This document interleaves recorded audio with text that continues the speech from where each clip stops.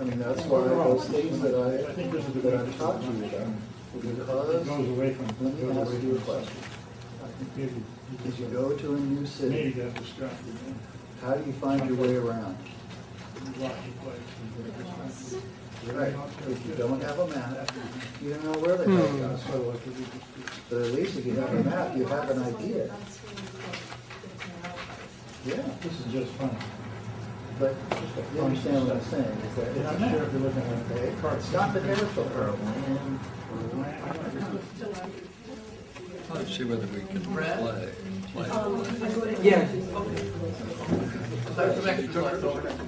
I still have it. I'm getting that one. Oh, he was 10 inches long. He was big around him. No, I think we're doing the intelligence ideas of being from Plotinus.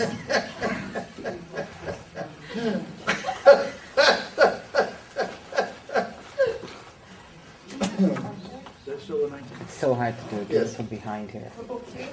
I was going to say, I filmed. Thank you. Is that what you said?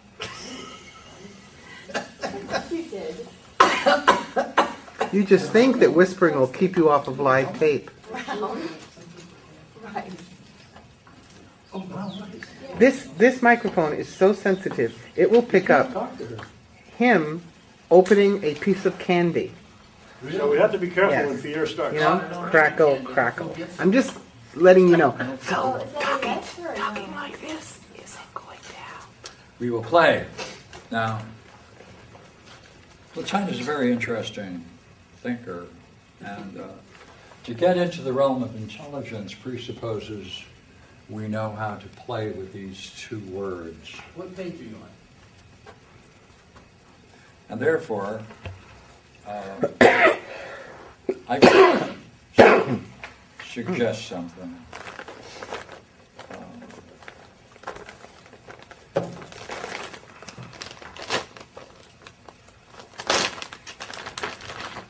11, 10, 11, 12.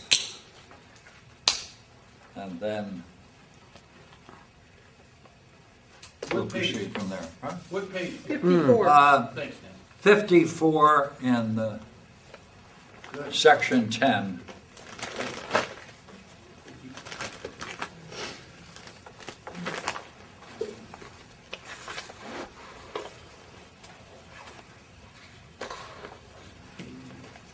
Very curious, interesting.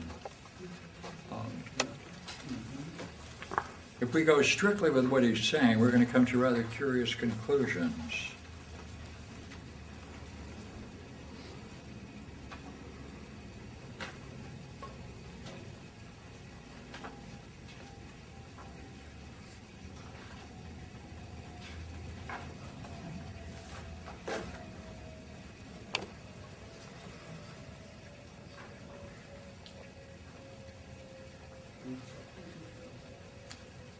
And basically, the riddle is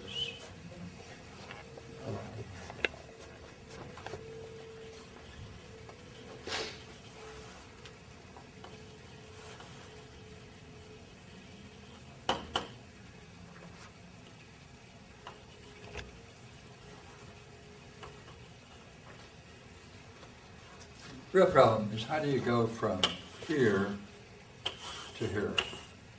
Basically, that's the issue. How do you go from one to the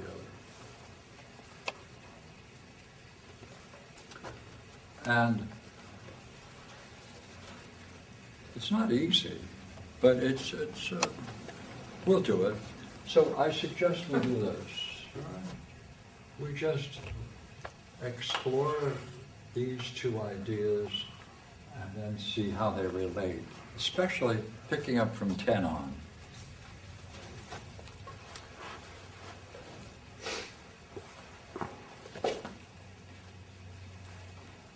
All form in the sense realm comes from above. What is not form does not.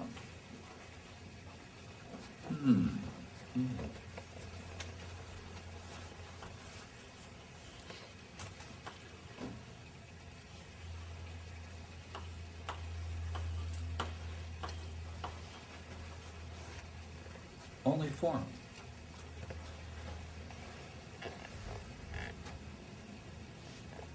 But there's nothing that is in conflict with nature any more than in art. There can be anything inartistic or, in a seed, lameness. For a lame leg is the result of a thwarting of the seminal reason or a marring of the achieved form by some accident. Hey, that means when you're looking at the world of things, the relationship between the two is you have another idea called only the ideal. And down here, it's the ideal minus subtract accidents. Right? Things that can be said to be subtracted from the ideal. In the intellectual realm, all is in accord with nature globally, and in detail. Qualities, quantities, numbers, magnitudes, origins, conditions, actions, passions.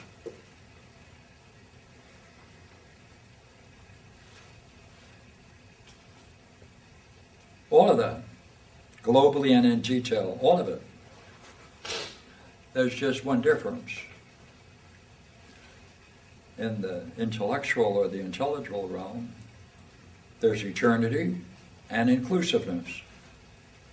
All right, well, that's pretty good.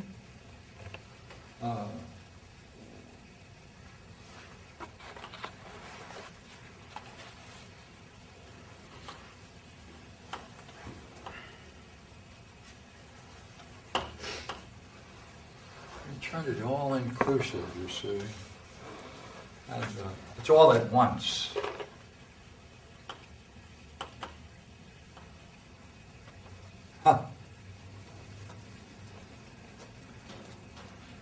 The perceptible is always an intellective essence and a share in life.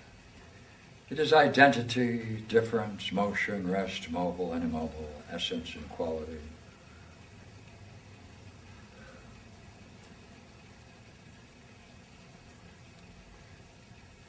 It's a sharing. Now here's his great quote. All is essence there. For everything real, for every real being must actually be, and not just possible to be. Quality never separated from essence. So all the essence, therefore, all real being must actually be, must be fully being what it is. Right. Sometimes they call that energeia, right? All is fully what it is. Must actually be what it is.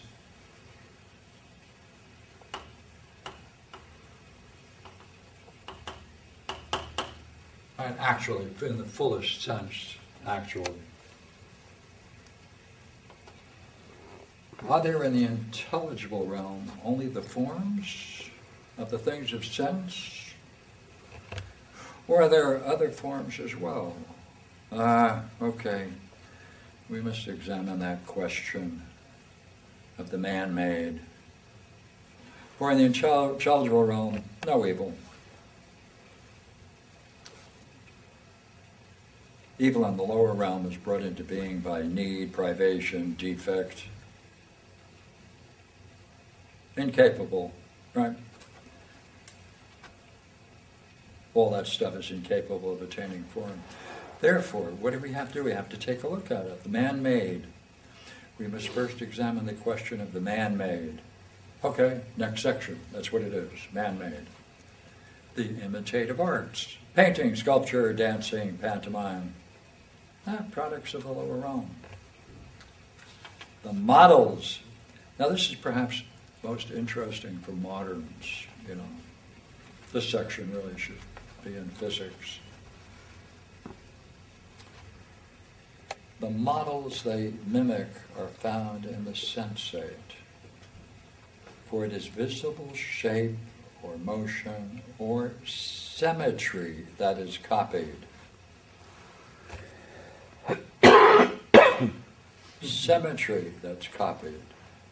It would be false to ascribe them to the intelligible realm, except in the sense that they are contained within the mind of man. Here we go now.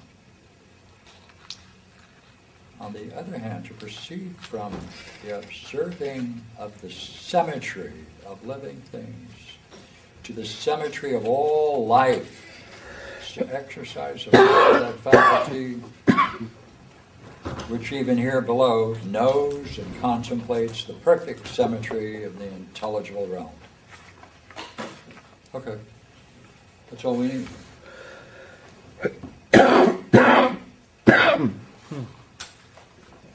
Mm-hmm.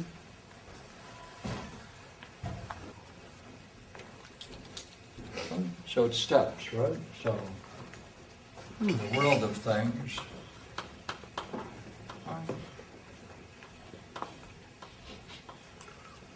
we're going to observe symmetry. Plenty of examples in nature all around us.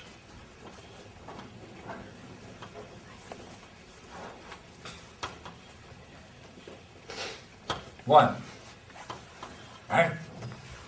See, observe it. And then you pull out from that, right? The symmetry of all living things. Or life, right? A step above it.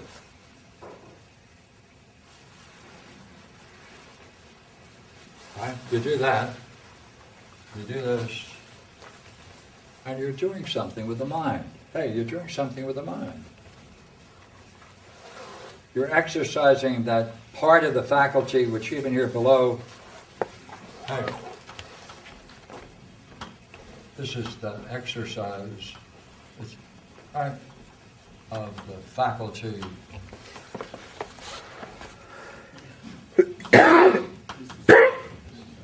that knows. Right, that knows and contemplates. Next step, see? Mm-hmm.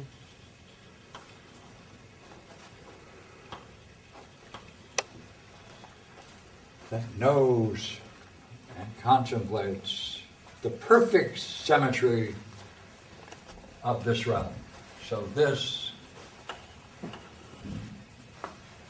is perfect symmetry.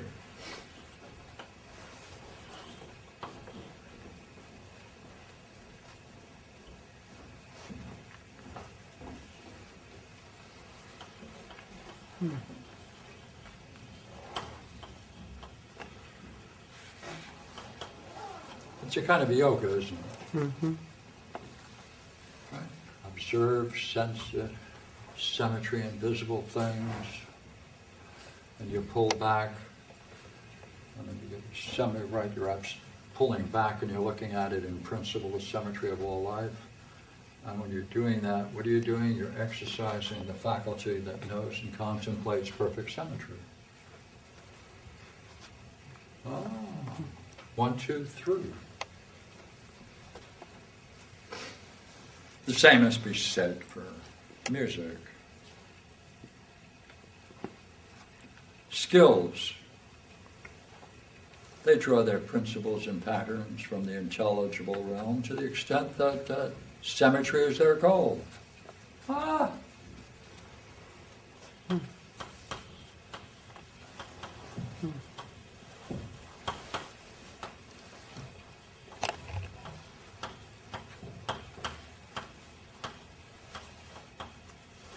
So in the arts, we'll call those the arts. Okay? Yeah.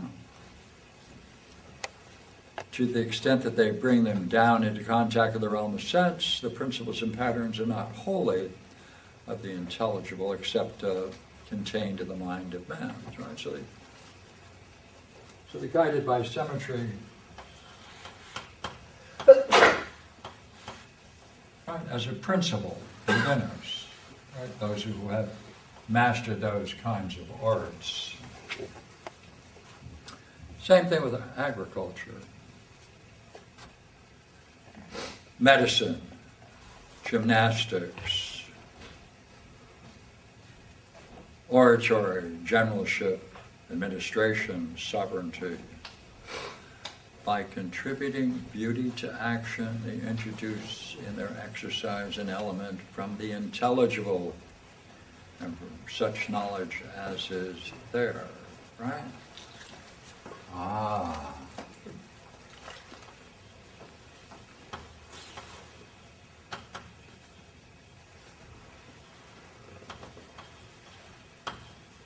Well, they add beauty to their works. Right. Huh? That's right. Geometry.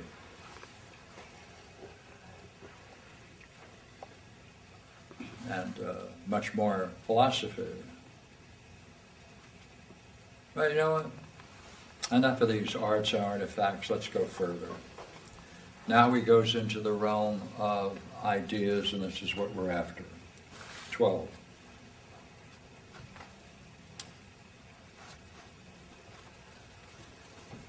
Now, we're going to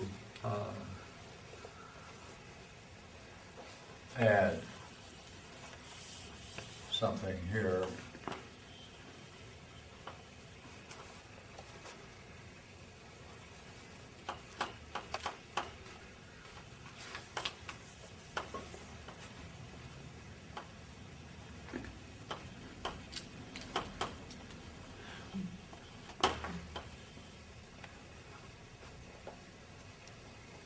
The idea of man exists in the intelligible realm.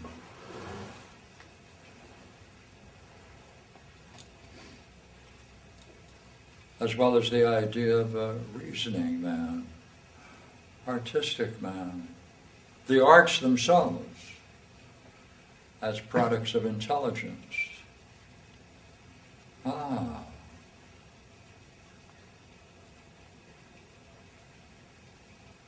Right? 5 categories, right? Interesting. Right? The idea of man, rational man. Right? Good old rational man. Right? Artistic man.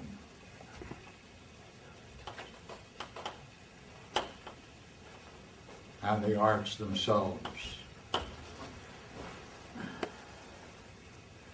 Since if they're products of the intelligence, to the degree they're products of the intelligence, and therefore they're going to incorporate them within themselves, this great concept of symmetry and beauty. This too must be remarked. Ideas will be of universals, not Socrates, but of man. Individuality, you know, us, particulars, the traits of all are not all the same. One has a nose that's flat, another a nose that's hooked. 2 shapes of noses should be considered differentiations in the human species, as they are in the animal kingdom.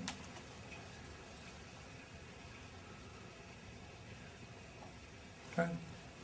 But they don't participate in universals. Now, we're all set. Now, the shift here, big, nice, interesting shift. All right, for 13 and 14, then we'll jump earlier. Now let's return to the question. Are there in the intelligible realm models only of the things of sense? That's the issue. How much of it is it? How much? First, There is no reason to think that everything here below is an image of a model. The soul is not the image of soul as such. Soul differs from soul in nobility and is, even here on earth. Each authentic soul is temperate and just. There is, even in our souls, authentic knowledge and compounded not of images. The same things that are here above, that are there above. Yeah. He can contemplate things above to that degree. He's participating in another world, a higher world.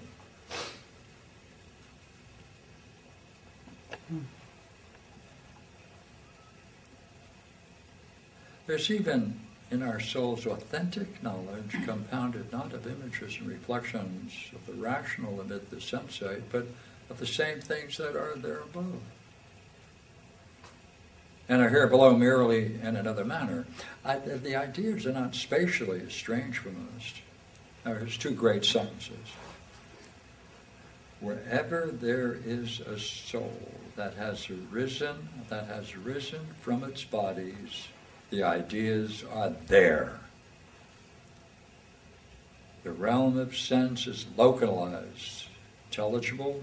No. So whatever the freed soul attains to be here is also there. So if he, right, that separation of the soul from the body, ancient goal discussed in the Phaedo,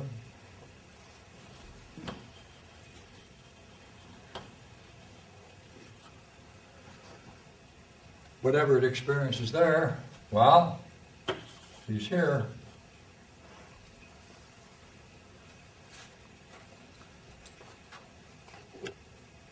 Whatever the freed soul attains to here is also there.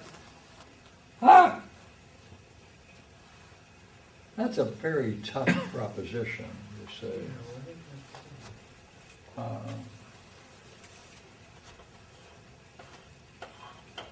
We could take a look at how he describes what the freed soul is in the Phaedo and list it. Then we can compare what he says here with this and this. See, but let's push it one more step.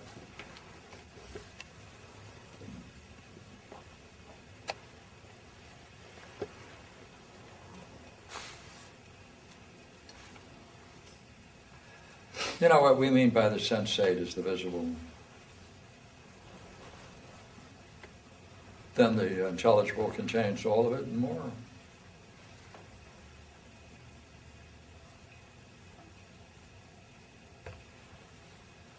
So now pulling together his conclusion 14.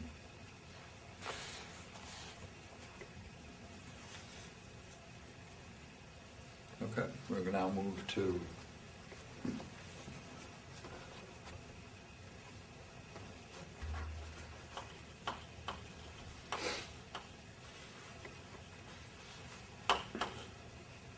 primals.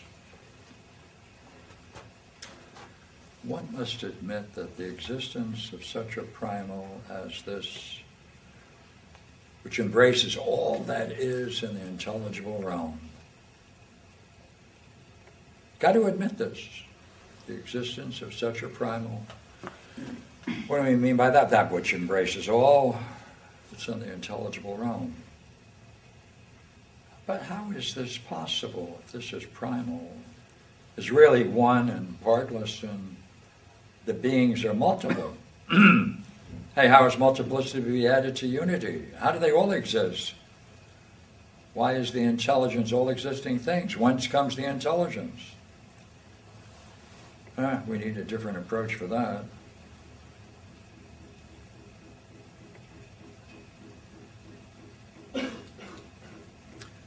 So we've got 3 paragraphs. First, the intelligence derives from the one. What?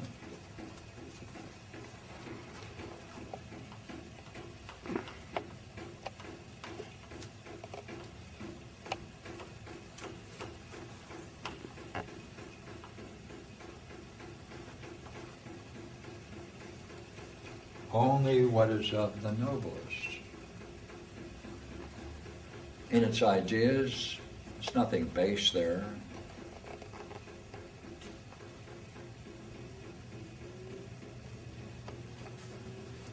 That points to the soul, which, drawing upon the intelligence, takes from matter certain other things.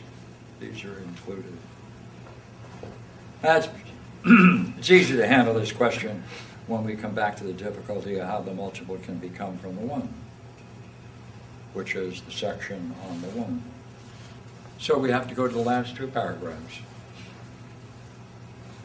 Actually, there's one sentence in one of them. The intelligence are not to be included under the ideas. What? The products of putrefaction stem from the soul's inability to bring some other things into existence.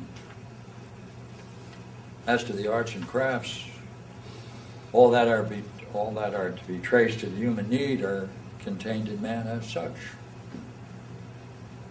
Well, okay, as to the soul, there is anterior to the soul as such, which is either universal life or that life which is in the intelligence and before the soul in order that the soul should be.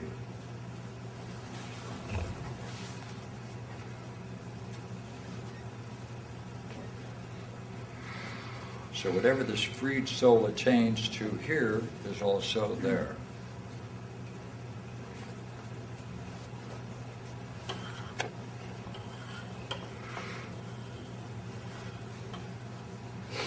Well,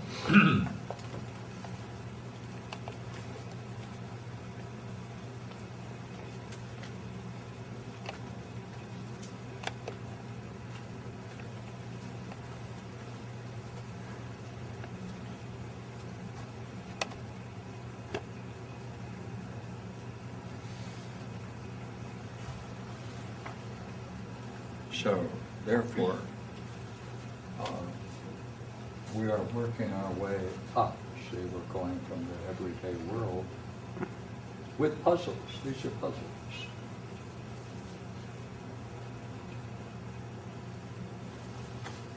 If the soul separates from the body and one experiences that state of mind that's described in the different works, including the Phaedo,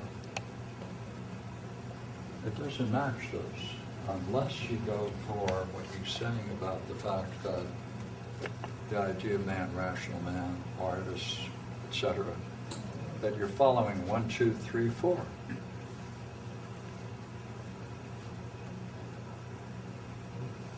Now,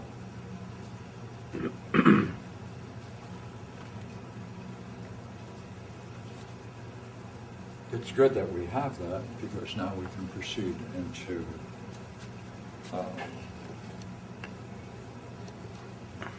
the intelligence.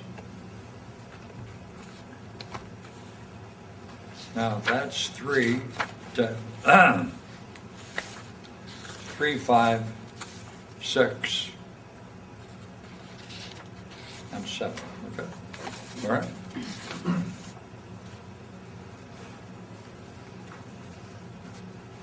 Okay, we're still pushing now. We're going to push the center. Here we go.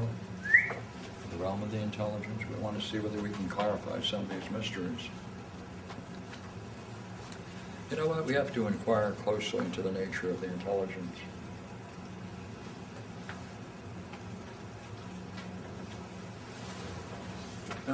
Like, talk about this intelligence. These are ways of talking about it, but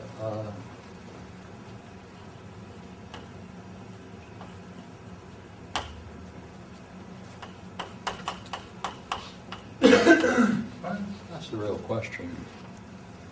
You can talk about hypothetically, ideas can be looked upon in this way, and people can have these kinds of experiences. So what? Does it truly exist? I mean, this is an experience man has. Let us say it's valid as an experience. Does that prove, though, that intelligence exists? That's where we're going. Great section.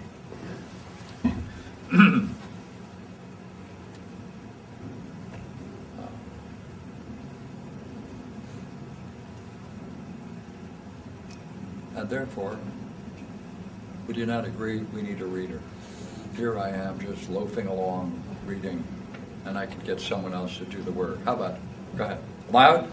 Come on up front. Can you come forward? Or loud? Stay there as long as it's loud. It is not unreasonable to identify it simply with authentic essence and existence. It will pick him up. That's good? I think so, Okay. yeah. Okay, just a little louder. Okay. It is not unreasonable to identify it simply with authentic essence and existence. Ours, however, must be a more circuitous route. We must decide whether it really exists. There is something ridiculous, surely, about questioning the existence of the intelligence, but there are people who do it. So let us inquire whether it really is as we say, whether it is separate, whether it is identical with existences, and whether it is the seat of the ideas. We shall do this right now. Clearly, everything we call being is composite, whether man-made it or nature.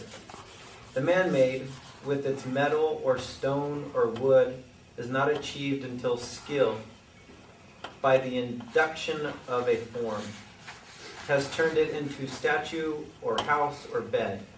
The natural, however, is even more complicated. I mean what we call a compound, sort of thing that can be analyzed into constituent elements and form, as man, for example, into soul and body, and the human body into 4 elements. Now, finding everything to be made up of materials, a shaping form of itself, the matter of the elements is formless, one naturally asks, whence comes the shaping form? Right. Because if you're talking about anything man-made, you're left with this question. If it's man-made, we're adding something to it. Well, where does the forming principle come that man uses to form all the things he creates? Yeah. Right. And equally well, all the parts of man. What is this forming principle? Whether it's man-made or natural. If unity of parts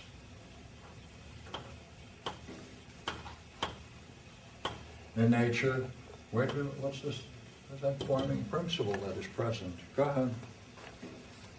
And one has questions of a similar sort about the soul. Is it partless? Is it, on the contrary, composite?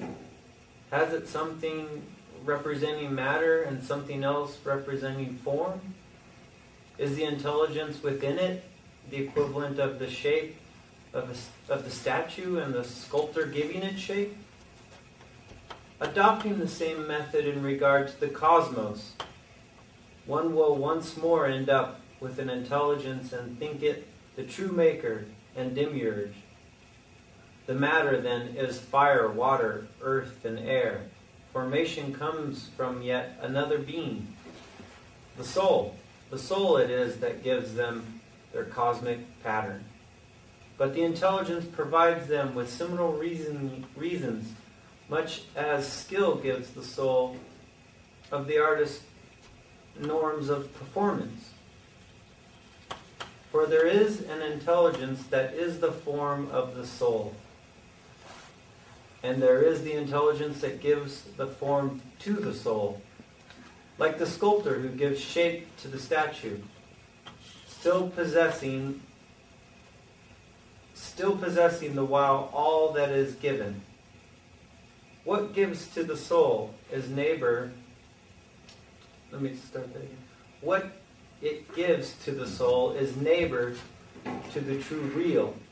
What body receives is image and imitation.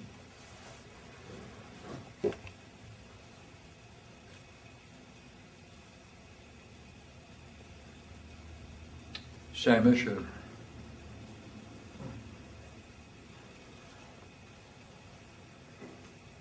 Formation comes from yet another being, the soul. Soul it is that gives them their cosmic pattern. Intelligence provides them the seminal reasons, much as skill gives the soul of the artist norms of performance. For there is an intelligence that is the form of the soul, and there is the intelligence that gives the form to the soul. What it gives to the soul is neighbor to the what's truly real. Body, image, and imitation.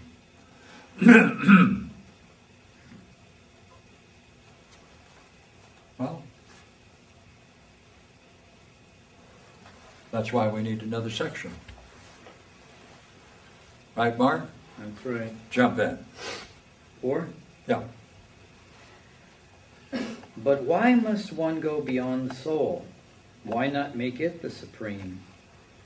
First off, the intelligence is different from the soul and is its prior. There is no truth in the belief that the soul begets the intelligence.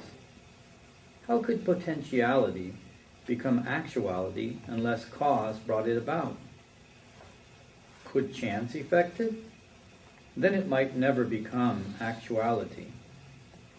What has to be admitted is that the primal beings are in act, sufficient unto themselves, and perfect. Those that are sequent to them are imperfect and receive what perfection they have from their begetters. As children, imperfect when born, are brought to adulthood by their parents. Produced is to producing principle as matter is to form, and it is brought to perfection by its informing principle. If further the soul is thus changeable, while there must be somehow something unchangeable, else time would wear all away, this something must be prior to the soul. Again, there must be something prior to the soul, since the soul is in the world. There has to be something outside a world that, all body and matter, has nothing enduring about it. Were there not, neither mankind nor the seminal reasons would know either survival or identity. Arguments such as these make clear that the intelligence must be prior to the soul.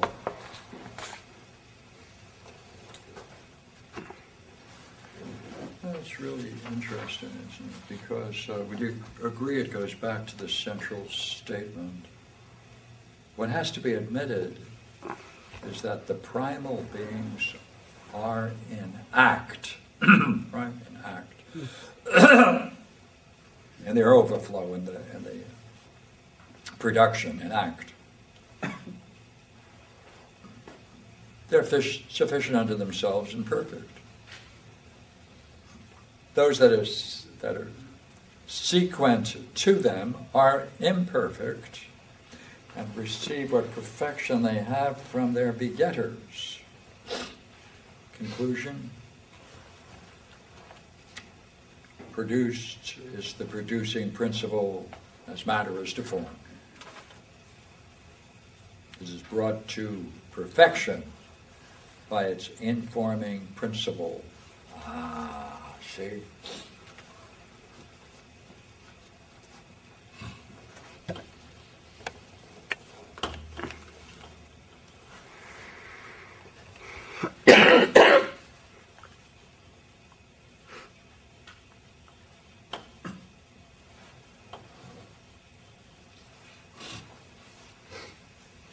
Produced is to producing principles as matter is to form, but matter is stuff.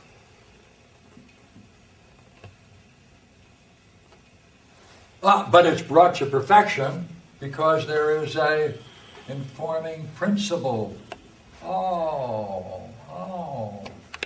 It's not a dead universe. There's an informing principle. Right? And it's brought to perfection.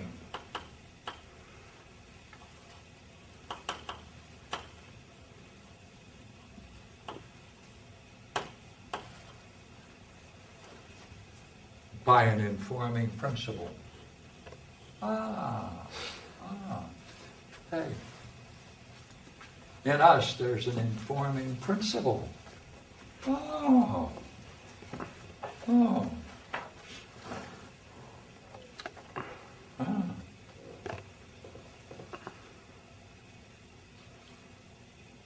know what? That informing principle is, it's got to be prior to the soul.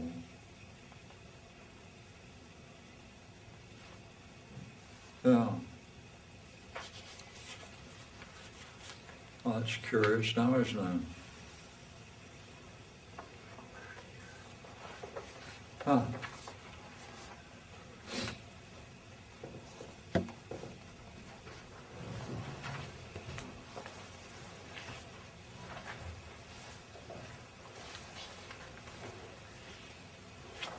Soul is in the world. There has to be something outside the world. Were it not, well then mankind would run out. Right? There'd be no survival or identity. There's something in us, you see, that is an informing principle. It's capable of being brought to perfection.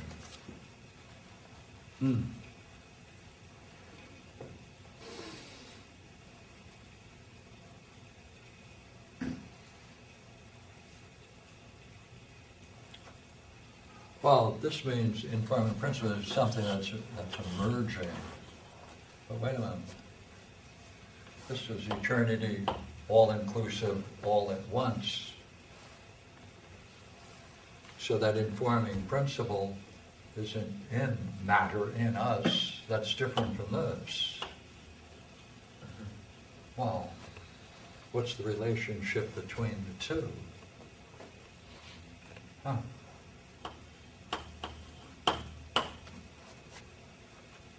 And that's where we have to go. 5. If words are going to mean anything, the intelligence must be understood not as intelligence in potency or intelligence evolving, which would, in any case, require another and prior intelligence, but as intelligence in actuality and for all eternity. It does not acquire thoughts. It has thoughts of itself. It thinks of itself and by itself. It is its thoughts. Were its thoughts a reality other than itself, its own reality would not be the object of its thinking, and it would be in potency and not in act. We should not separate these realities from one another, even though we are so inclined in thinking to do so. What then is this that is both the knower and the known? It is, without doubt, authentically the intelligence. It thinks beings, and they are. It is these beings, for it will perceive them either as being somewhere else, or as in itself and as itself. The somewhere else is out of the question. Where could it be? So they are itself and the content of itself. They are not things of sense, although that has been suggested. Sense existence is primal in no being. Form inherent in things of sense is imitation of authentic form. Every form that is in anything has come from another form and is its imitation. What is more, if the intelligence is maker of this all, it cannot think these things in order to produce them in this cosmos, for the cosmos would not yet exist. Such beings must exist before the cosmos, must not be typical of other beings, but must themselves be archetypal. They are the very essence of the intelligence. The suggestion might be made that the seminal reasons would suffice here, but then they must be eternal. If eternal, if immune to change, they must exist in the intelligence such as we have described it.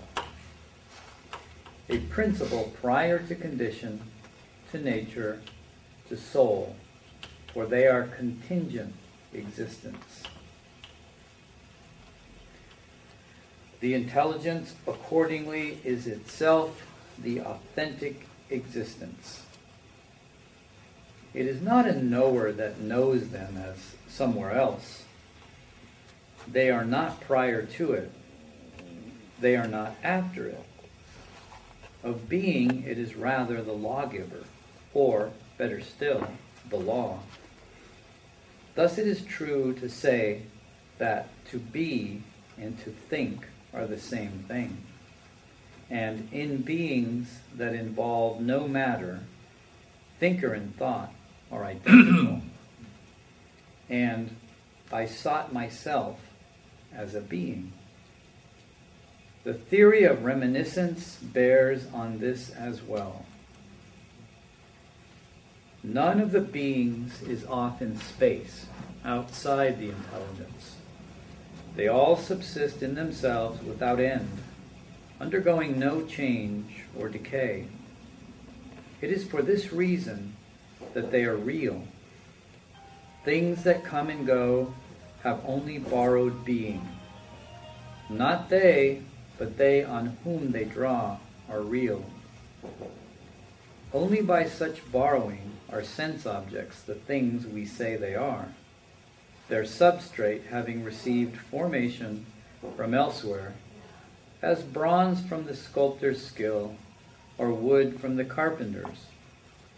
The skill penetrates them, and penetrates them with form, and yet remains integrally apart from them, continuing to carry within it the reality of statue or bed. So it is with all corporeal things. This cosmos of ours, characteristically a participant in images itself, shows how copies differ from authentic beings. Against the variability of the first, there is the unchanging quality of the second, reposing in themselves, not needing space because not having magnitude, possessing an existence intellective and self-sufficing. Bodies seek their sufficiency in others than their own kind. The intelligence, sustaining by its wondrous power all that would of themselves fail, seeks no stay anywhere.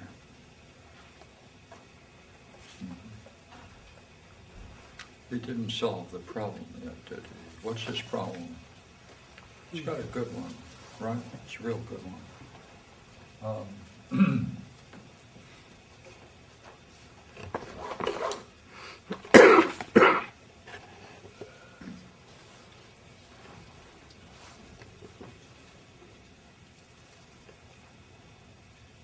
Perhaps we can do it this way. Okay? This is an interesting level, isn't it? Observing symmetry, and then observing the symmetry, right, then rising to the level of symmetry of all life. And then when you're reflecting on that, you're actually knowing and contemplating the very idea of symmetry or perfect symmetry, and that's what it's called, what is. But look here. Let's put here us.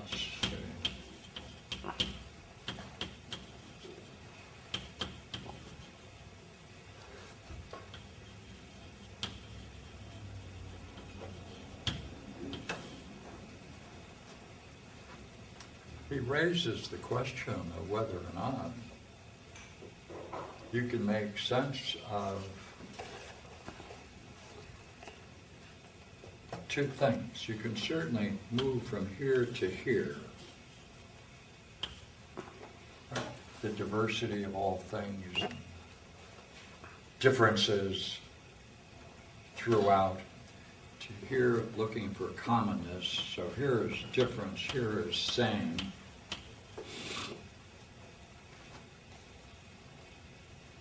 But now, if you go from there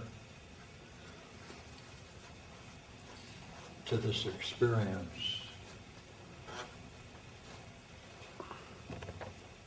of the freed soul and what it experiences in this kind of state, would you not agree there's a gap between this realm, everyday world, rising to the level of reflection, and this experience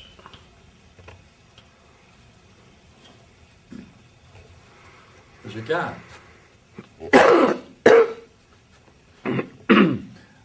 Everything he's saying can still be what he says, and it can be perfectly true.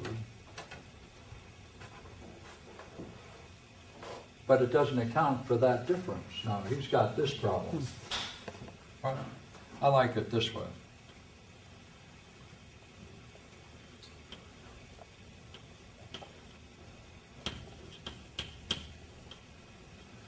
The riddle of my friend Harry Drovidovich McGee. Esquire. He said there's a distinct difference between his girlfriend when he sees her in all her beauty and when he can see the same thing in a mirror. Thank goodness. Would you agree there's a loss? Sure. There's a loss when you go from that perfect beauty to an image. It's a step down. Would you agree there's a loss? There's a loss. Well, the basic model of this thinking is that this is the ideal and this is the real. But the gap between them is quite amazing. It isn't as different as this is. Because there's still something that persists with a certain sameness. Certainly, no life, no intelligence, just a fleeting image. Yeah, okay. But there's something that persists that we can say is enough to grant visibility and recognition. You say, no. When we're in this intellectual realm, this is the intelligible. Now he has another. You're saying, no. There is something here. This is the copy. This is our world. And this is the model. The same process between model and copy. And Drovidovich McGee's girlfriend and her image in a mirror. That is to say, the same language. It's the same, but look here, would you agree? If we add up the differences here and the differences here, it's a major difference. Or, same thing here. When the soul is freed and experiences a mystical state, how does that justify the fact that there's a world of intelligence such as he talked about it, that can account for A and B? It can account for B, but can it account for A? Would you agree with questions like this, we often give it to Barbara first? No, we don't. Yeah, okay, Barbara? No, that. Go ahead. Oh, no. I enjoy the question, but I don't have an answer. No, what do you enjoy about it? What do I enjoy about it? Well,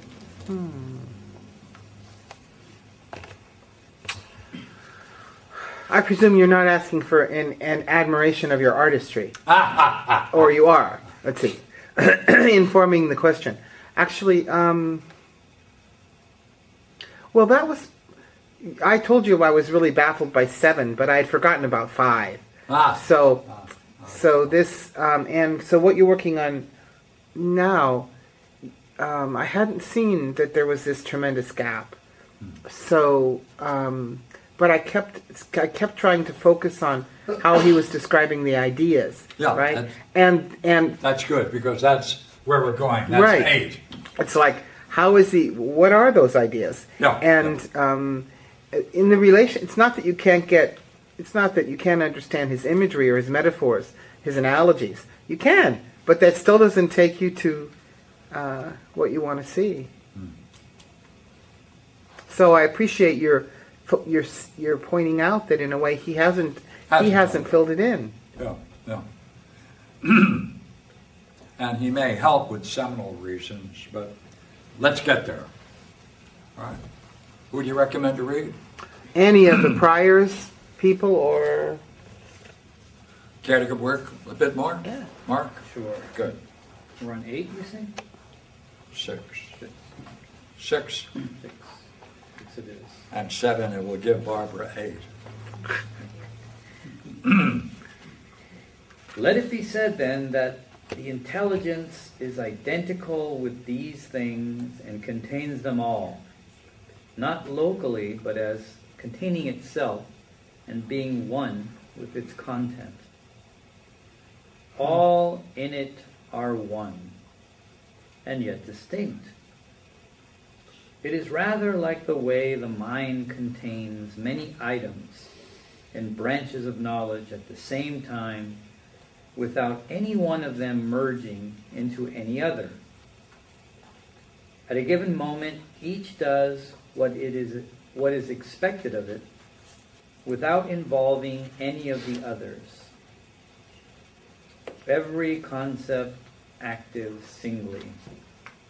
In this way, but with even greater unity, the intelligence is every one of these beings and not every one of the beings at the same time, because each of the beings is a distinct power.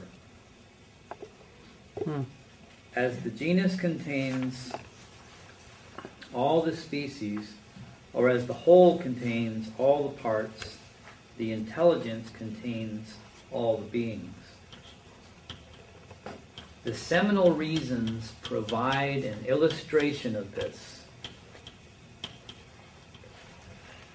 All the properties of a being are, in an undivided state, there as in one kernel. The form of eye and the form of hand, for instance, whose difference is manifest only in the bodily organs they subsequently bring into being. For each of the seminal reasons is, with its content, an intelligence which has something spatial, as a liquid, for its matter, while it is itself the form complete and is identical with the generative soul. The generative soul, for its part, being the image of a higher soul. Sometimes the name nature is given to this seminal power. Partner to its prior as light is to flame, it both transforms and informs matter, not by push and pull and a working of levers, of which we hear so much, but by bestowal of... He's got another category, doesn't he, down here? We call all things. This is the realm of nature, and that's seminal reasons. So that helps slightly.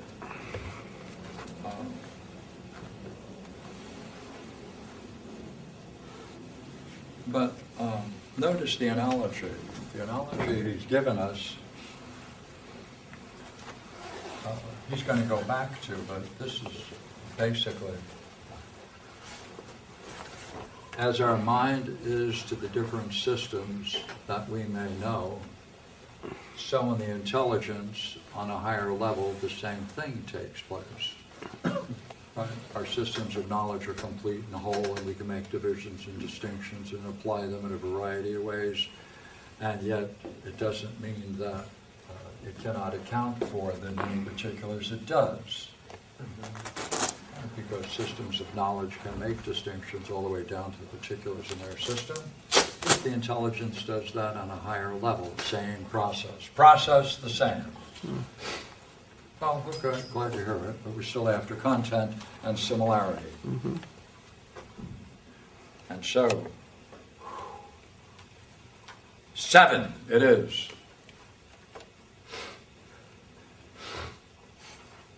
Passive. How about it? Sure.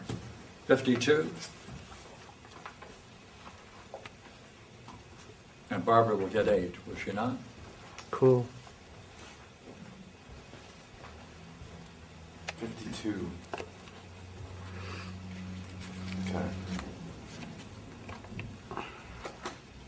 In the rational soul, there is knowledge of sense objects. If one must call it knowledge, opinion would be the better word.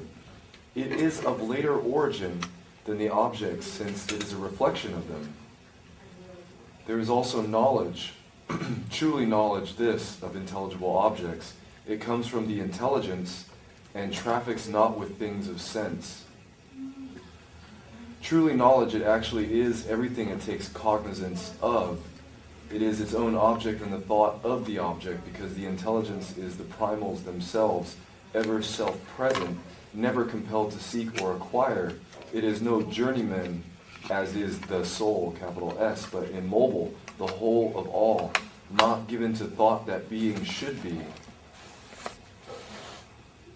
It is not by its thinking God that a God exists. It is not by its thinking movement that movement arises. That is why it is not correct to say that each of these forms is a thought, quote unquote, if one means by it that a thing exists or is made to exist because the intelligence has thought it. The object of intellection must exist before there is the act of intellection.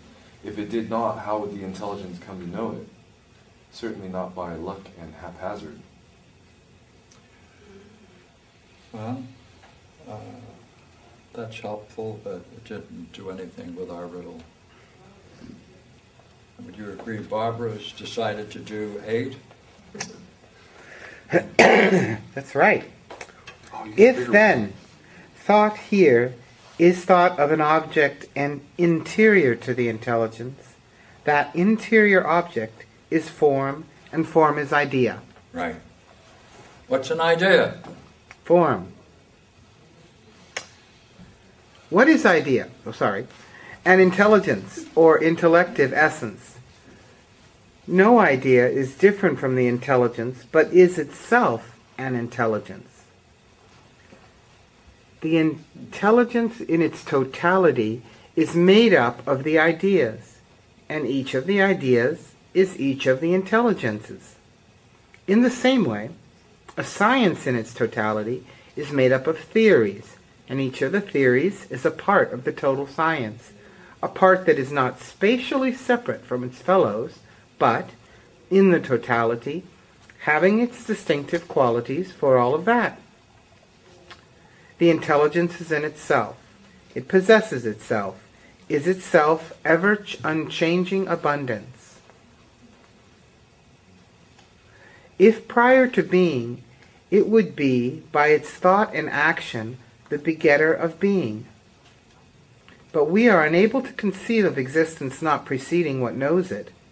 So it were better to say that the beings are the content of its thought, that its actual thought is as proximate to the beings as the act of fire is to fire, so that they, in their inmost, are as proximate to the intelligence as they are to their own proper act.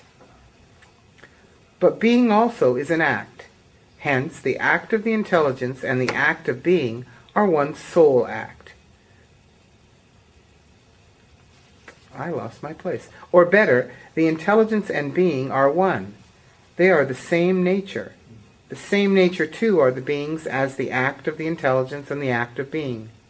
In this sense, the ideas, too, are the same nature as the idea of being, its form, and its act. It is only our way of thinking that splits them up. Quite different is the intelligence that, itself undivided, does not divide up either being or beings. Sigh. What did that illuminate? It illuminated this realm, didn't it? Back here. The intelligible. Tells us more about ideas. Yes. But our mystery remains. Gives us a lot about intelligence. Mm-hmm.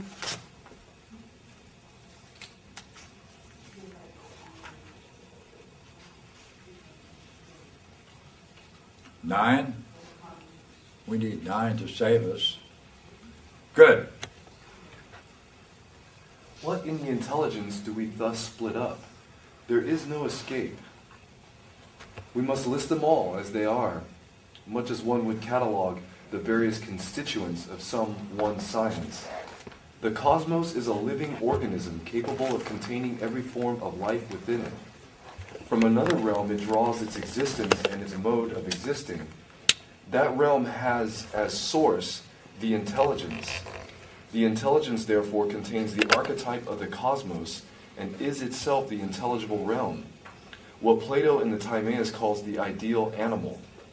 Given the seminal reason of animal and matter that is receptive to it, inevitably an animal comes into existence.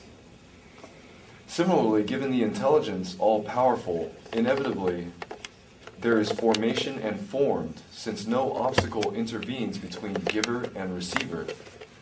All is held by the cosmic recipient in division. Here man, there son, while in the giver all remains one. So therefore, how does he solve the problem? He goes to Plato's Timaeus. That's the model. Wow. That's the model. He fills us he gives us great insight into what the intelligible is, but essentially it comes out of the Timaeus. But does it answer our question? No. What's our question? Besides, do you agree, meaning, if someone were urging us to look at our everyday world, what we call nature, diversity? He says you can observe in nature symmetry in visible things. Agree? yes, sir. And from that, you even get to the idea that there's symmetry in all life that you perceive, and in general, symmetry of life. You can go further, and you can exercise the faculty on this, because it's a way of knowing and reflecting as you do that. That's a contemplation. You're really working an idea called perfect symmetry, aren't you? By the way, the idea of perfect symmetry is a very good way of talking about the intelligible perfect symmetry. Now, for the rest of the essay, he's going to talk about the symmetry of the intelligible realm. What we want to know is, can he explain this intelligible realm as a model such that it can explain all the differences we discover in our world of nature? You're here. He says, you know what? And all the arts were guided by symmetry all over the place. The idea of symmetry runs through it all. And by the way, when man finally adds beauty to his contemplation and to his works, he can actually get in that state where he can separate his soul from the body and experience a state of mind independent of the body, mystical state.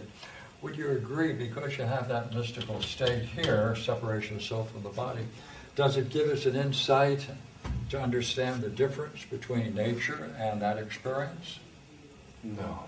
That's what we call the riddle. Thank you. He helps us greatly on this realm. The intelligible, a lot of things are added. But to account for this, he's saying, by the way, it's the timeliness. And we're ordered, of course, to take another look at another section, which is why I guess there's another section to the work. So, or let's put it another way. All right.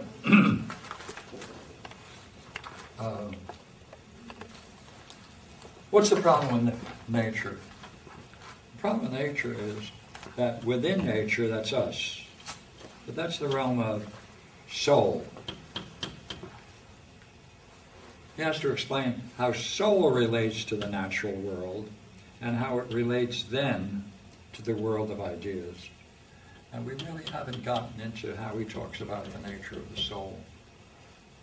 But that's urgent, isn't it? Because that's the world we live in.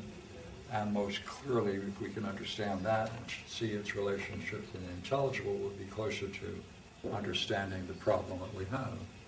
Or is it a problem? Big time. No. Why? Because what difference is it? this is a strange world of confusion and Pardon? suffering that we live in. And it's... If this is all we had, would you be saying, well, we don't need anything more? No, I wouldn't be saying that. Because he hasn't. Because we really haven't understood man and nature either. Now, he's going to give us more information on this, but this is where we need to go. Does he go there? And it's likely that there's another section. Oh, what's the next section? 10.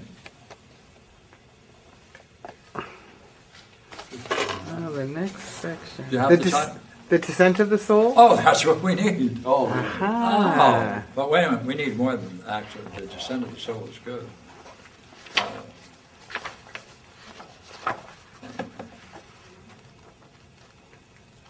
See, Do we have, let's see.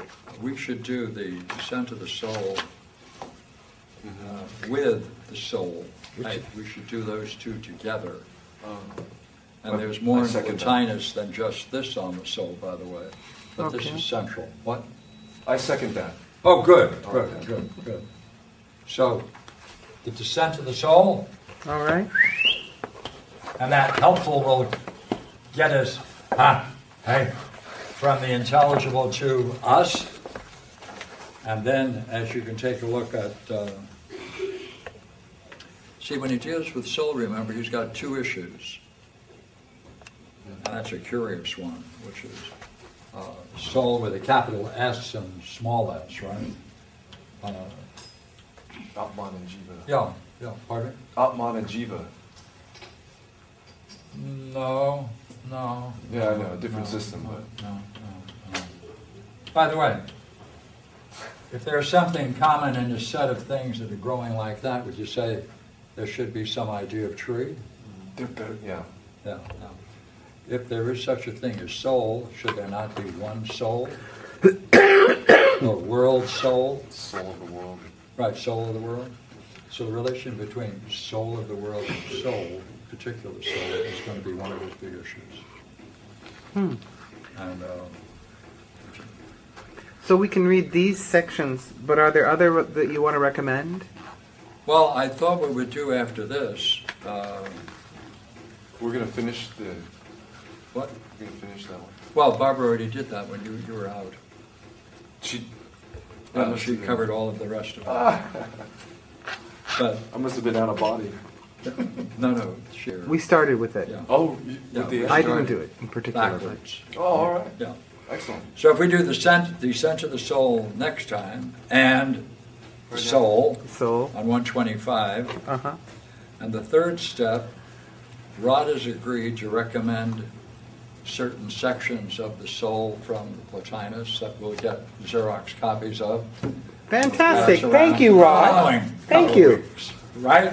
Yeah. Because Rod has made a great study of it, and it would appreciate his help on that. Great. And when in doubt, we can always push him to the tip of a piece of chalk to help us with it. We're not quitting, are we? Sir? We're not quitting, are we? Yes. It is only 10:40. Go ahead. We started early. Sorry you were late. Oh, you guys started early? Oh, man. Well, I wrote something. Good. What do you got? It just happens to relate Go to ahead. it. Pierre, But yeah, Lyndon has a question. I'm having a little bit of a problem. Well, then we'll dismiss it. Yeah. I mean, if it's only a I'll give you little raise bit of a it to problem. A little bit of a problem. With that business of accidents. Accidents? Accidents, yes. I'm wondering, I'm going, what could be the origin of accidents? And is there some relationship, like a sophisticated, sidestepping as a sophist would of the No. issue of evil by using that concept?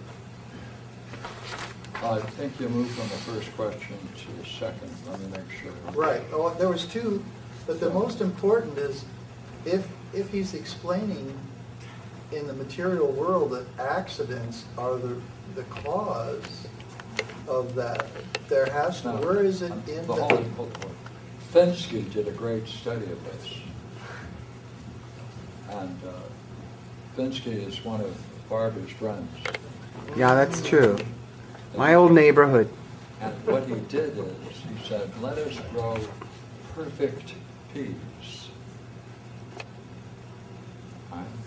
And so Finsky grew perfect peas. Under the most ideal circumstances, expecting everyone would be just like every other one.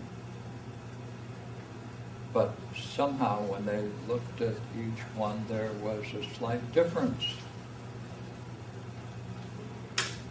How do you account for the difference? Could it be the position they had in the pod? What other factors could contribute to their differences? A whole bunch of physical things, could it not?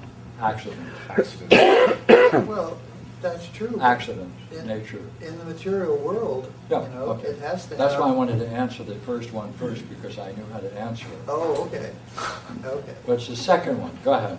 'Cause And I don't think you have any problem with the first one either, by the way.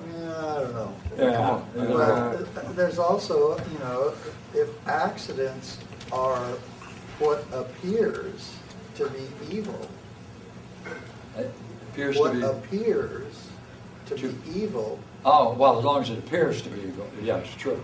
that's how he's sidestepping the issue of evil in the ideal world. Is that correct? Well, why would it be sidestepping? It seems to me it answered it.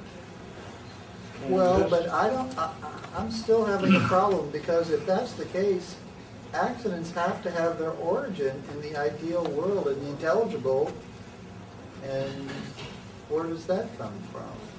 Do you mean the form of accident? No, the concept as it materializes in the material world.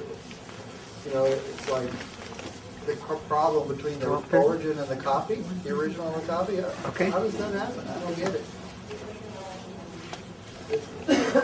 To quote someone, it's a riddle to me that I don't get. Do you have a question or a position?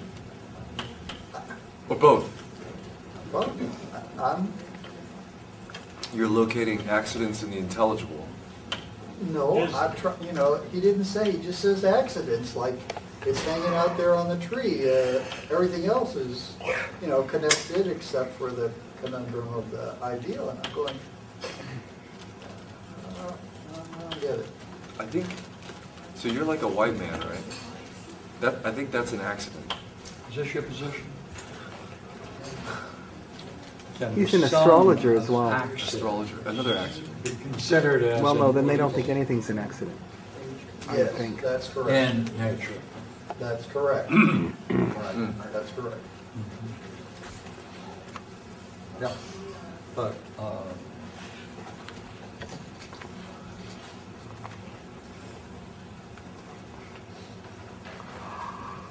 it all depends upon first what you mean by this term.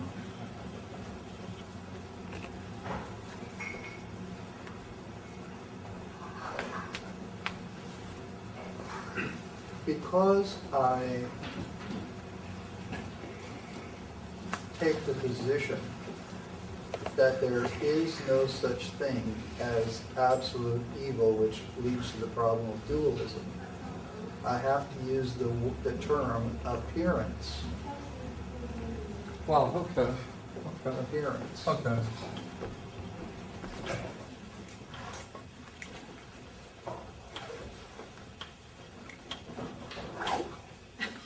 Thank you.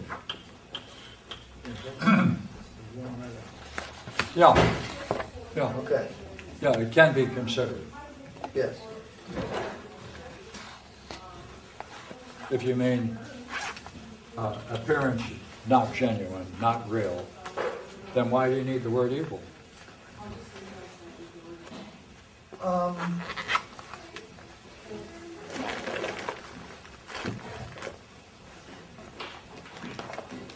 I mean, if there isn't any evil, then how can there be an appearance of evil?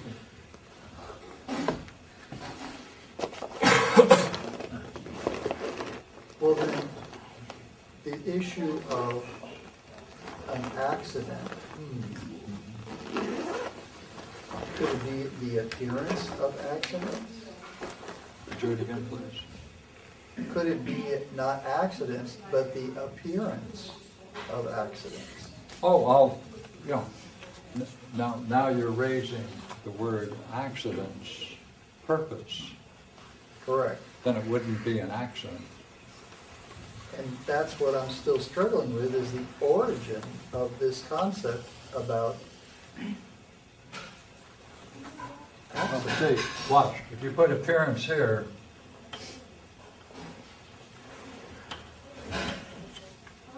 can the sum of the appearance of accident be considered as not evil, but now good?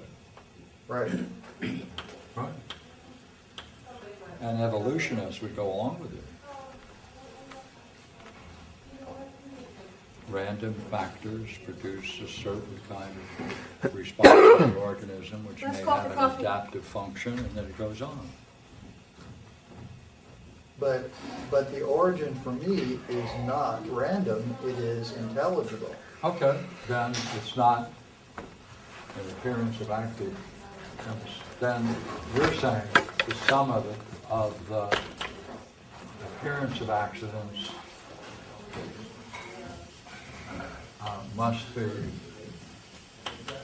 must be considered as an intelligible force. Correct. Yeah, okay. Yeah. That's right. Okay. That would All right, giving that makes purpose sense. and intelligibility to the sum totality of accidents. But he doesn't explain that. No, he says it's a difference. He says it is a separate entity. Yeah.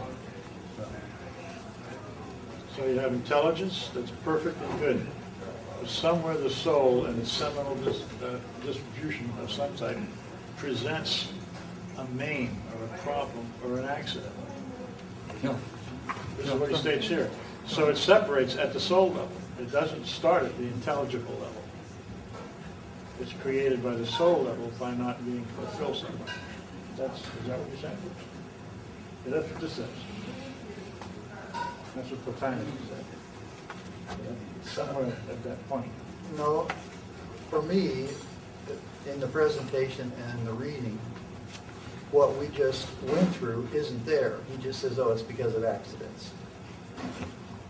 And so my question was filling in the details of how it's related to his cosmology. Well, if you're saying that. What are accidents? Right, he's not going to go into the explanation of a lot of accidents in nature. There's not going to be biology or some kind of study of nature in order to account for accidents and what you can say about it, whether there's intelligibility in nature or not. Yeah. He's not into that. That's right. Okay. Yeah. What's the issue with accidents? It's gone. Is it? You're in the other Darn room. it. Because What are accidents? now it's the appearance, the sum of the appearance of accidents must be considered as an intelligible force. Okay. And that way, the original position. Okay. Okay?